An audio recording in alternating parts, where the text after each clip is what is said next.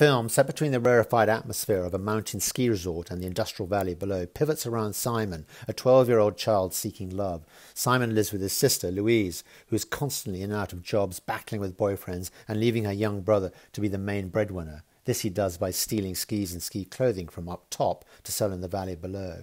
There is an underlying sentiment of the haves and have-nots, those that exist out of sight beneath the clouds, but this is merely inferred through the excellent cinematography of Agnes Godard, and is not the main thrust of the film, which eloquently deals with the emotional and physical hardships which encircle Simon, just as the camera circles with a panopticon gaze around the grim tower block in which he lives.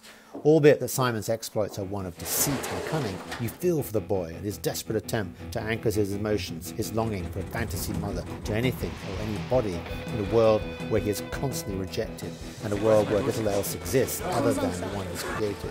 His imploring eyes carry little weight in this harsh continuum, and the soundtrack taps into the emotional uncertainties within the film's rhythm.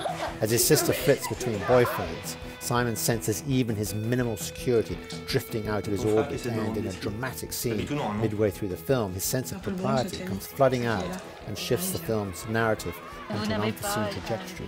From this point on, the tenor changes, and one is compelled to witness the deep emotional scars of both brother and sister. Simon literally bargains with money for the smallest show of love, to curl up beside her in bed, to be close to someone. When he asks his sister to hold me a little, she finally relents, but also takes his money.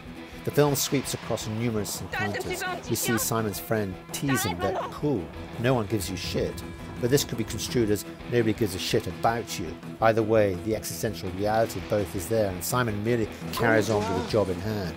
His existence is a trade-off with the unattainable, wheeler dealing his stolen goods in the local playground and among the seasonal workers from the resort. There is an ugly scene where he is beaten up by a skier, but what is uglier is the acceptance by the onlookers that this abuse of a 12-year-old boy is justified because he has been caught stealing.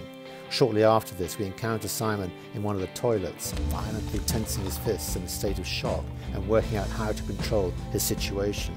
The film is one of rich observation interlinked with sharp visual and moral indices, beautifully directed by Ursula Meier, pitch-perfect editing, and a soundscaping music that fits effortlessly into the terrain of the film. Sister has the humanist veracity of a Ken Loach film and an acting partnership between Louise and Simon that is utterly mesmerizing.